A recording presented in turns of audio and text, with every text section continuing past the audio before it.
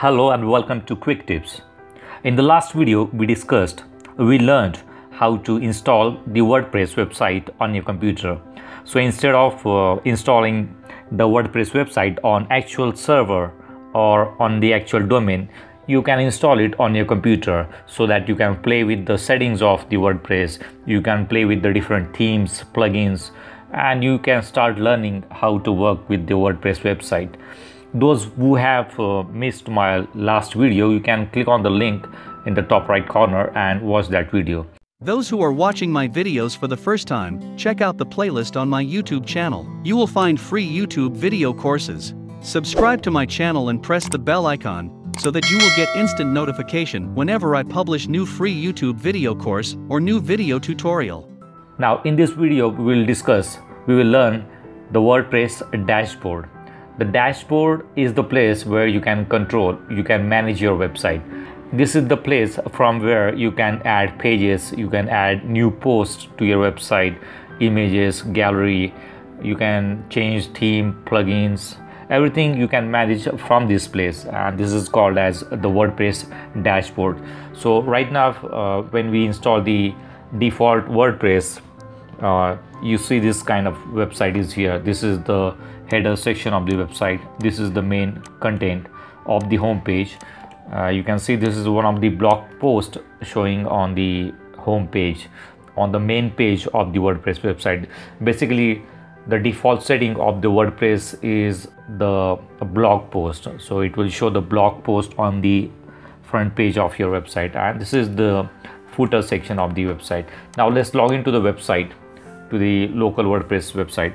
Now this is the link to the local WordPress website, localhost/WordPress. After that you can add wp-admin, or you can add wp-login.php, or you can also try using simply login. So it will go to login page. Enter the username and password that you set up for the WordPress dashboard. So this is the username and password that you set up while installing the WordPress. Click login and we will be on the dashboard of this website. Now you can see different tabs are here, the different settings are here. Now you can click on it and it will show you visit website. You can right click on it and click on open link in new tab, and you will see the current website, the WordPress website is here. Now this tab under dashboard you will see home. This is the home. Now when you click on update, it will show you if there is any update available for any theme or any plugin that you are using on your website. Now this is the section post. Okay, so basically WordPress uses post and pages as a separate content. Page is basically a type of static content on your website, such as home page, about page, contact page, where you're not going to add different posts on it. And post is a kind of blog post, or the mostly used for the blogs, and they are separated by categories and tags. Let me show you how does this work on one of my website. Now you can see this is a static home page, and on the home page I have these articles, or you can say a blog post. So all these articles are showing on this home page of my website. If I add a new article or blog post, it will get automatically added to this section of this website, and it will scroll down. This one will change the place and the new post will be added here. So this is how the page is different than post. You can see other pages here, the SEO page, and on this page I have set up different blog posts related to SEO tools. So on my website I have some articles which are categorized by SEO tools, email marketing, social media marketing, and other tips. So these all posts are categorized, and particularly this SEO tools category post will be shown on this page itself. Now you can see here contact me page. This is a static page. It's not going to change the location, or it's not going to change the position on the website. So pages are different than the blog post. Okay, now from this you can add new post and you can create new categories. Right now there is no categories specified because this is a new installation, and the tags also are here. Okay, now you can see only one post is listed on this new installation. Now let's go to media. Media is nothing but images and documents that you are going to upload to your website. So if you upload any image, it will go to the media section of this website, and it will be saved in the database also. If you click on add new, you will see an option to select the files and upload it to the website. Now this is the section pages. Okay, here you can add new pages such as about, contact, home page. Basically the home page of the WordPress website is set up for the blog post. Now we are going to change it, and we are going to customize the home page. So instead of only showing the blog post on the front page of your website, we will customize it and we will make it different, and we will create a new blog page where all the blog posts will be listed. Okay, now here you can see posts have categories and tags, but pages do not have anything as categories. Okay, comments, this is the section from where you can manage the comments on your website. So people would like to comment on your blog post, so here you can approve the comment, or you can delete the comment, or you can mark them as spam. Now appearance, under appearance you can see the themes of your website. Right now it is set to the default 2021 theme that comes with the WordPress itself. Here is another theme, and 2019, this one is 2020. Now if you want to add more themes, you can simply click on add new, and here you will see different themes that you can choose from. These are the free themes. Okay, now before choosing any theme, just make sure that you're choosing the right theme, because it happens many times that you go for a free theme and you won't be able to edit the layout of the theme. There are many limitations to the layout of the theme. So what I use, I go for the free theme. I always use free theme along with the free web page builder. So I mostly use Hello Elementor theme. This is free.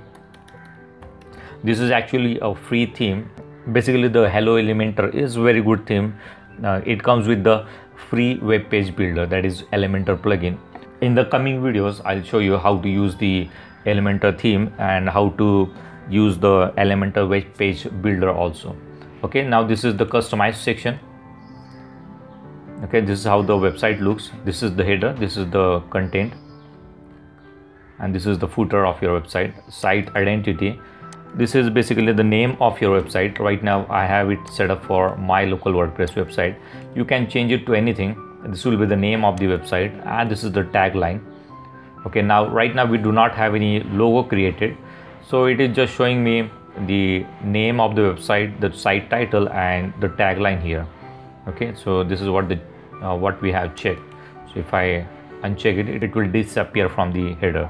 If I check it, you will see it here again. This is how the menu bar will look. So this is the navigation menu. Right now we have not created any menu. In the coming videos I'll show you how to create beautiful header section as well as the footer section also, and we are going to change the home page layout also. We are going to discuss everything about WordPress website in this WordPress tutorial series. Okay, now this is the icon. Select site icon. Now here you see this icon, this small blue icon. This is called as favicon, and you can change this icon. Here you can click on it and select upload the icon here. Right now you can see on one of my website, this FTP icon is here. So this is how you can select and change this icon here. Okay, now the colors, right now it shows the background color is this one. If I go ahead and change, it will change the color like this. Okay, this is the background color of the website. Now we are going to change this theme, so don't worry about this background color also. We are going to change this theme, the free theme. This is the background image. If you want to change the background to image, you can select it and change the background. menus. Right now we have not created any menu. This is the custom, or you can say the primary menu is showing there. We are going to edit the menu also. After creating new pages, we will be adding menu pages also. These are the widgets. From here you can change or add or change widget settings, home page settings. Right now the website is set to the default settings of showing only the blog post on the home page. We have not created the blog pages or the home pages yet. Okay, now this is what this is where you can add custom CSS. If you want to make style changes, you can edit, or you can enter the CSS code here also. Okay, so this is all about the customize option. Now let's go to widgets. You can see widgets here. This is the footer widget. You can see search, recent post and recent commits. Now you will see it here, search, recent post and recent commits. Now this is basically because of on the theme we are using, it only has the footer section, and when we will change this to some other free theme, you will see other options here also. Sidebar options will be there also. Now these are the available widgets. There are many widgets you can choose from, so one by one we will go through all the widgets in the coming videos. Now the menus. Now right now we do not have any menu created here, so we are going to create a menu which will be shown here at the top in the header section in the coming videos. You know the background, that was the color. Now this is the theme editor. Right now the 2021 theme is selected, and you will see these are the files of the theme from where you can change the color or specific style of the theme manually. So if you want to change the settings of the theme manually, then you can change them here also, but you need to know the coding, the PHP coding. This is the header. From here you can, if you want to add any script to the header, you can simply come here and enter the heading code here. Sometimes you need to add some codes in the header section of your website, so here you can enter the code manually. Here this is the footer. You can, if you want to enter code into the footer section, you can enter here also. Okay, this is how you can edit the theme manually. Now plugins. Now plugins is going to be the important part of your WordPress website design, because you will need to install different plugins so that you can make changes to your website. Let me show you how does this work. Click on add new. Now if you want to add a form, the contact form on your website, then you will need to add a contact form plugin. Now here are some free plugins. You can see a list of plugins. There are hundreds and thousands of plugins that you can use on WordPress website. Now let me try with the form plugin. Let me show you how does this work. Okay, here is the form. You can enter or you can search here. Now this is one of the contact form 7 Caldera forms. So let's try this one. I'm just going to show you how does this work. I have chosen this form. Click on install now. It's going to install the form plugin on your website. It is installed. Now click on activate. Now what we have done, we have installed one of the plugin, and you will see whenever you install the plugin, you will see that plugin option here. So this is how the Caldera forms plugin option is here. From here you can add new forms or make changes. You can add settings. You can create new forms. So this is how the plugins works, and plugins are going to be very important part of your WordPress website design. Now this is the user section. Right now we have only one user, that is the admin. This is the administrator of your website, and you can add many users and you can assign them different roles. If you want, you can just add them as a moderator, you can add them as editor. Okay, here is an option to edit. Now tools, let's check it here. Import. Now if you blogger, these are different tools that you can use. You can see Blogger. If you have Blogger website, you can import the Blogger pages, post, everything from Blogger website to this WordPress website. Now categories, tags. So these are the different tools. We never use this. Basically, if you are very advanced, then you are going to use it. Now let's see the settings. Now you see this is the site title and this is the tagline that we saw in the customized section. Now this is the email address and this is the website URL. Okay, now here you can change the settings of your website, the date format, the time format. Now let's go to writing. You can see the different settings here also. Basically, you are not going to use these settings a lot. Now this is the reading settings.